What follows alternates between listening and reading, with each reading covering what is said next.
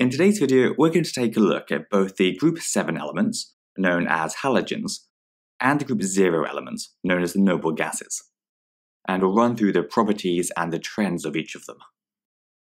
Let's start with the halogens, which are all in some way pretty dangerous. Fluorine is a poisonous yellow gas and is very reactive. Chlorine is less reactive, and this time a poisonous green gas.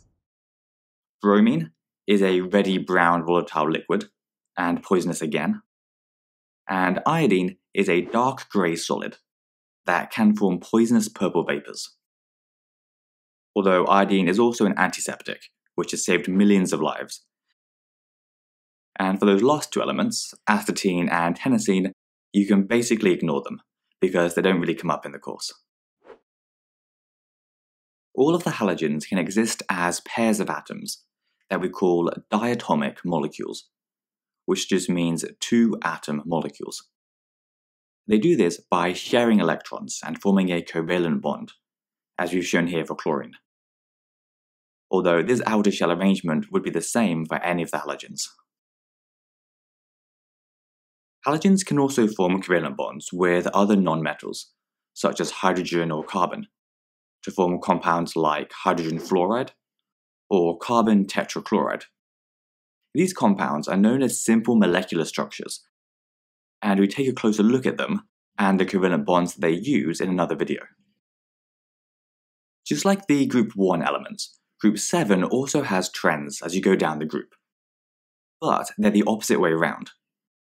So for halogens, the melting points and boiling points increase as you go down the group, and the reactivity decreases.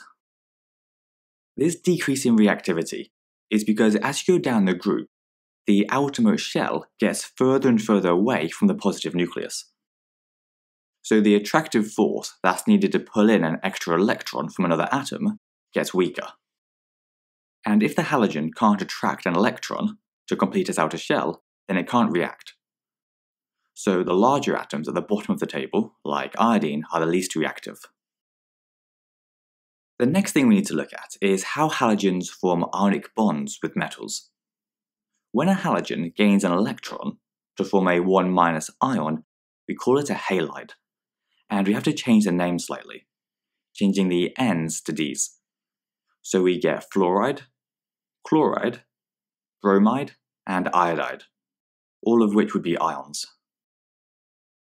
You'll probably most often see halogens forming ionic compounds with the alkali metals in group 1, like sodium chloride as we have here, but they can form ionic bonds with metals of other groups too. Lastly, we need to take a look at displacement reactions. These involve a more reactive halogen displacing a less reactive one. For example, let's imagine that we pumped some chlorine gas into a solution of potassium bromide. As the chlorine is more reactive than the bromine, because it's higher up in the group, it displaces the bromide to bond to the potassium. So effectively, the chlorine has taken the bromine's place to form potassium chloride.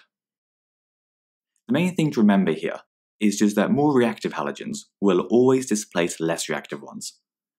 For example, fluorine, chlorine, and bromine could all displace iodine, as iodine is the least reactive.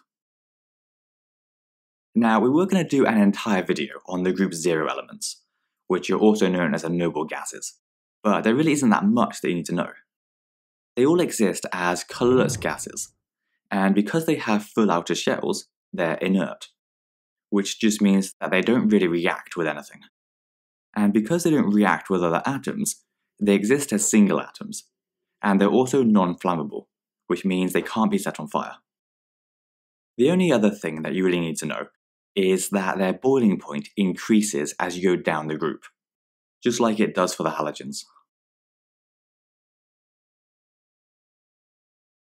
And that's all. If you enjoyed it, then please do share it with your friends, and we'll see you next time.